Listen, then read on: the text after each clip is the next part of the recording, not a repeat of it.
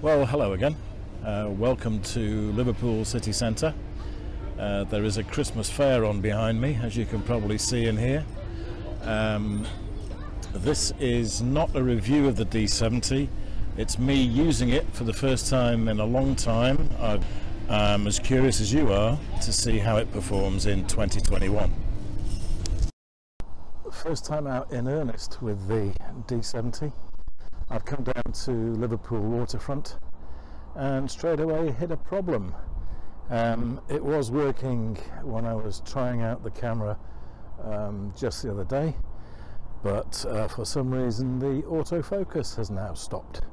So the shots that I have taken so far, not very many, I'm relying on good old manual focus. It's probably a good job that in my style of photography autofocus is really an irrelevance. So let's crack on.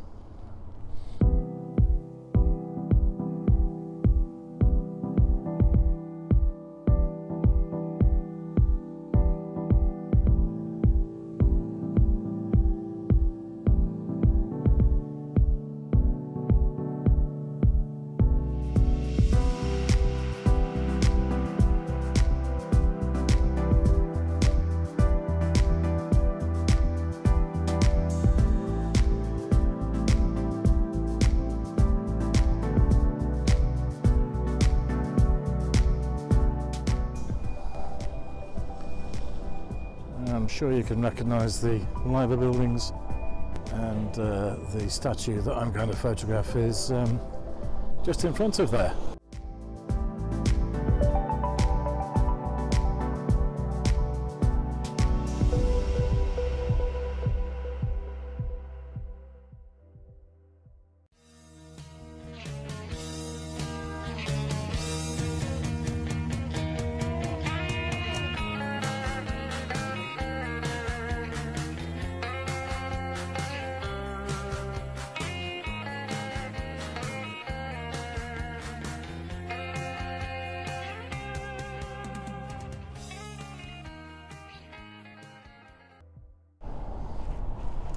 Well, that was quite interesting. I think I've got the shot that I wanted of the statues, and had another little glitch along the way.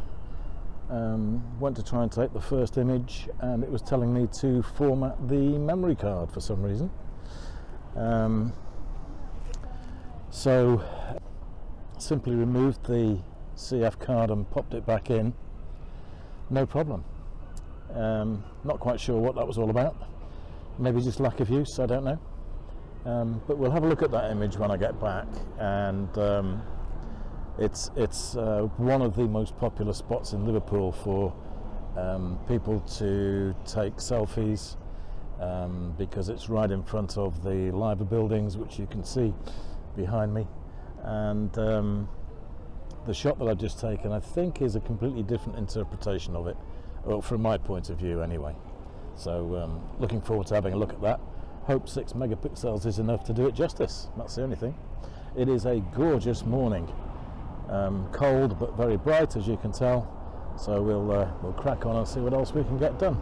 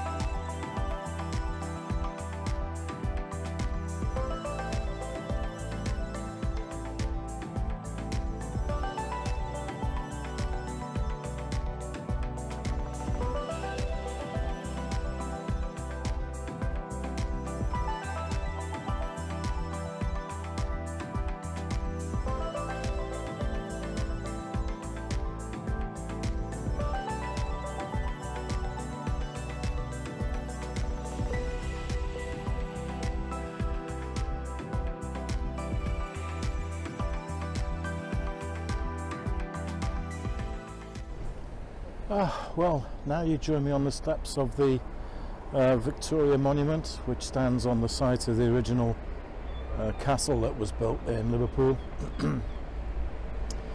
In front of me, behind the camera, we've got the law courts, and beyond me, just up the street that you can see there, is Liverpool Town Hall. Lots of noise, many noisy seagulls around today. I've had yet another glitch with the compact flash card. It briefly told me that it could not be used. I have a feeling it might be down to the memory capacity. 4 gigs seems a lot for a 17-year-old camera to handle, but I don't know. However, it's cleared. I've been taking a few more images. All of the shots I've taken so far have been at an ISO rating of 320, and I've just reduced it down to 200. So we'll see how we get on.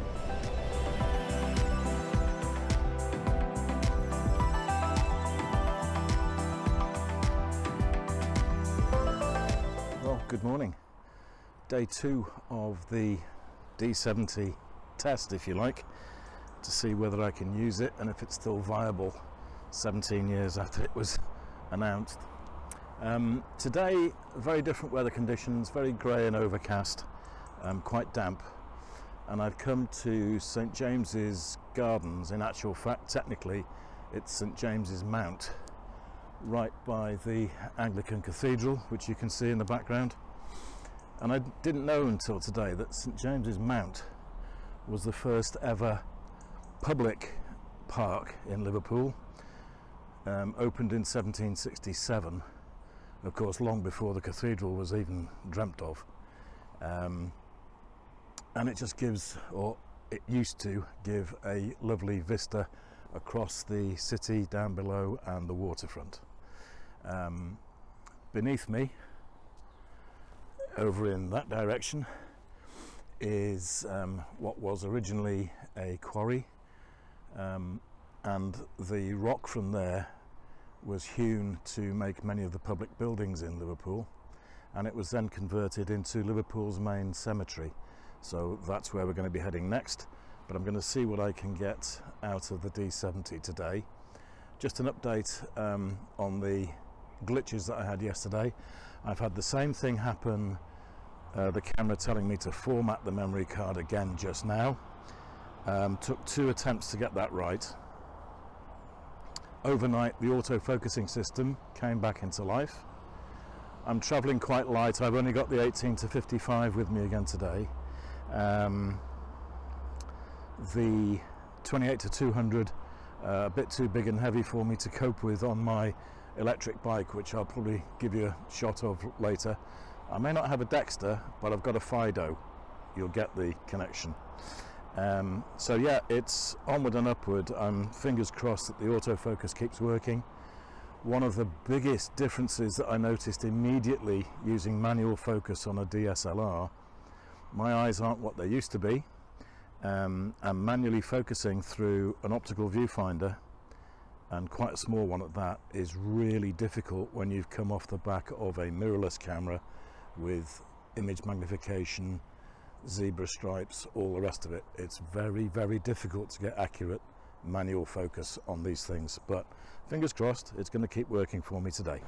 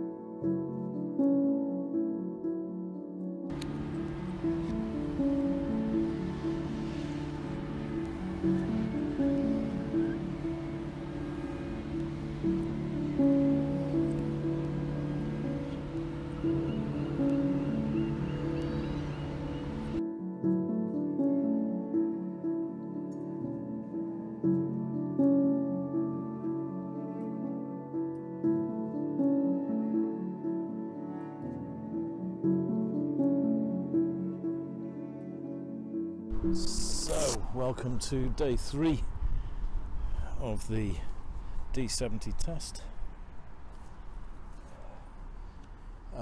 Today I've come out with the 28-200, and straight away I've noticed that the autofocusing is much faster with this lens. This of course is the old D series lens with the screw drive. So I suspect that the 18-55 is sluggish, possibly through lack of use, maybe needs servicing in some way or other. But anyway, 28-200, I've come down more to the central university stroke business area of Liverpool this morning. It's another grey day. Yesterday started out this way and then brightened up beautifully, as you may have seen in some of the photographs. Today is grey but dry, so I've come down here. We've got many more sort of high-rise buildings around here, so I'm hoping to try and get some stacking effect using perspective with the longer reach of this lens, but we will give it a go and see how we get on.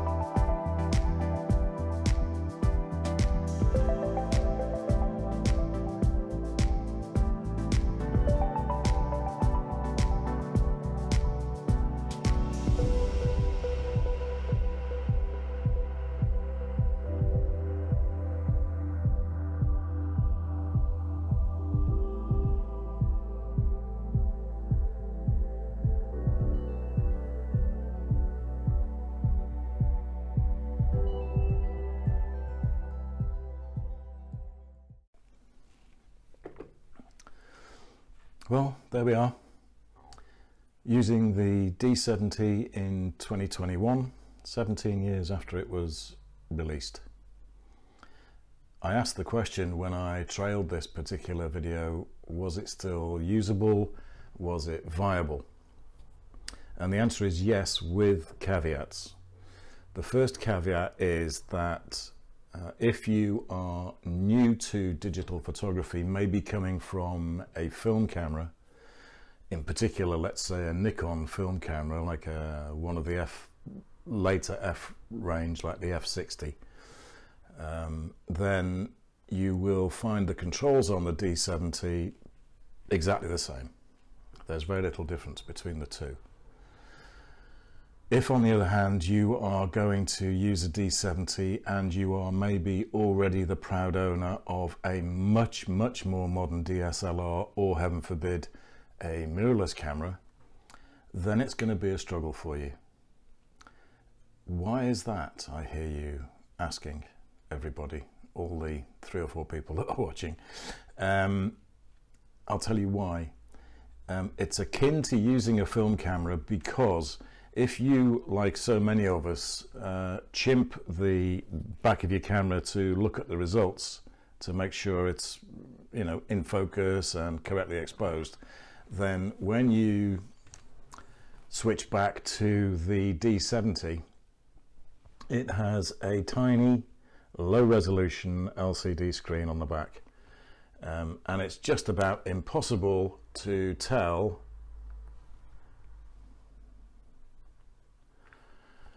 what the exposure is like. I made the mistake of checking an image of the, you probably saw it in the video, of the pointed apex of a roof on a fairly modern building, and I was convinced it had overexposed it. In actual fact, the matrix metering had got it right. I underexposed it by 2 stops. Looked great on the back of the camera, but you get back to the computer and you correct it, and suddenly you've got horrendous amounts of noise in the image. So it's impossible to use that little LCD screen. The later cameras like the D40 and so on had a much bigger screen, so that isn't an issue with the slightly more modern cameras to this one. You'd find it very difficult going from a mirrorless camera to this one. There's no live view, of course. Everything has to be done through the optical viewfinder. As you know, on day one, the autofocusing did not work for me. It came back into life. It's now working absolutely fine, so I think it was just lack of use. That's really what caused the issue. The glitches with the compact flash card cleared up. That is now working absolutely fine. I had zero problem with the battery. I took about 250 shots over the 3 days, didn't touch the battery whatsoever, and it's still showing fully charged. So that's a definite bonus. You could go on for days and days and days with this and not have to worry about recharging your battery. It's quite a substantial camera, although it's not regarded as a prosumer. Well, I suppose it might have been regarded as a prosumer level camera when it came out. It's one of, if not the last Nikon DSLR that has the autofocusing motor built into the body. They then reverted to using the G series lenses where the autofocus motor was in the lens. This camera will autofocus both the G range of lenses and the earlier Ds, like the 28-200, which I used, albeit quite briefly. Nice lens, this weighty little thing, but nevertheless a good lens. Really quite enjoyable. I'd forgotten how nice that lens is, actually. So yeah, from the compatibility point of view with regard to lenses, if you go for a newer but still very much second-hand Nikon DSLR, be aware that the later ones you're going to be relying on G series lenses and that type to maintain autofocus. Manual focus on this is damn near impossible because you've got this tiny LCD screen. Everything has to be done through the viewfinder, and there's no real focusing aids. You've just got to trust to your eyesight that you nail focus, and I didn't on a couple of occasions, as you probably saw. I did put a note on the video saying that the issues with the compact flash card were not down to its capacity. This is 4 gig. Because the firmware in here, it's set up for FAT32, which I think is some way of partitioning memory cards and drives. FAT32 means that in theory this could use much larger memory cards than the 4 gig that I have in here now. Just to give you an idea, this 4 gig memory card allows me to take 340 odd images before it gets filled, and that's shooting both RAW and JPEG at the same time. This is a Gen 1 Nikon camera, and the first generation of their DSLRs really have very restricted dynamic range, as you probably saw. The ISO range is also very restricted. It goes from a minimum of 200 to a maximum of 1600. I certainly wouldn't use it above 400, so it's really very limited. If you invest or own one of the second generation Nikon DSLRs, then their dynamic range is much improved. Again, it's down to better processor. So in summary, what did I think? Did I enjoy the experience? Yes, I enjoyed the experience. As somebody with too many years under his belt, photographically speaking, it didn't faze me. It frustrated me, and if you own a mirrorless camera right now and you fancy having a go with one of these, you will find it even more frustrating. It is just like going down the rabbit hole and you're stepping back in time. And if you do try it, be prepared for a little bit of frustration, but it can be very rewarding. I mean, I hope some of those images that you've seen prove that. Out of all the shots that I've shown you today, there's probably 2 or 3 that are what I call keepers. So I hope you enjoyed the film. The second subject which I trailed in the lead up to this was me talking about aren't JPEGs better than RAW images and all that kind of thing. Because this has gone on and taken longer than I expected, I'm going to put that into a future video. So for the time being, I'm going to say thank you very much for watching. Stay safe, keep taking images no matter what equipment you have, and please keep on enjoying it. Photography for enjoyment. Bye for now.